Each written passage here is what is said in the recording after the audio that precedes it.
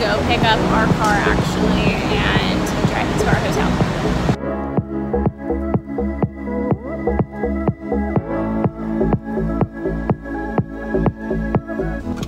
Okay, this morning we're on our way to Universal Studios and we're gonna go see the Harry Potter World and all of the other places. And we got a nice convertible to ride in. Pretty excited.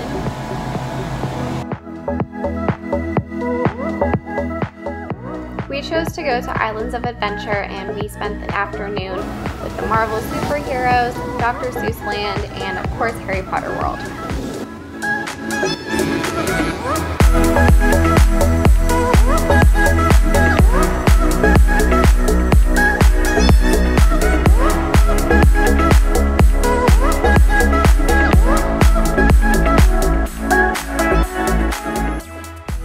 We drove out to Cape Canaveral where we stayed right down the road from Cocoa Beach and only a block away from our beach, right outside of our Airbnb.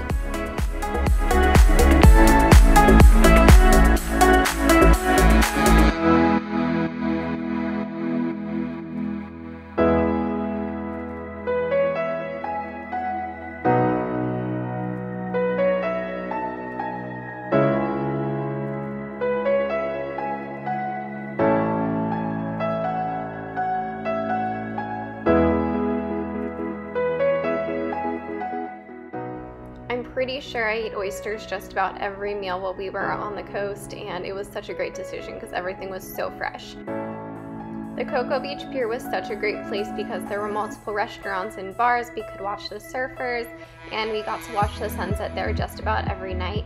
I think we stopped at this pier every single day while we were in Cocoa Beach.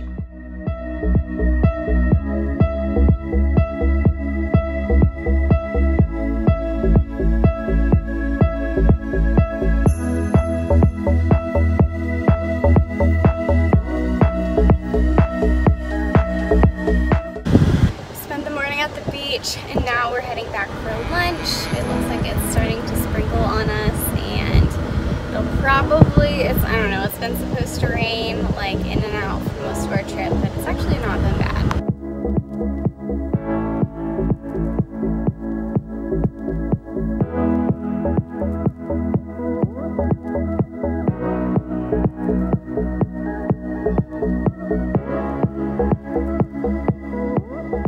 There were so many great restaurants at Port Canaveral where we could actually sit right on the water and watch the cruise ships come and go.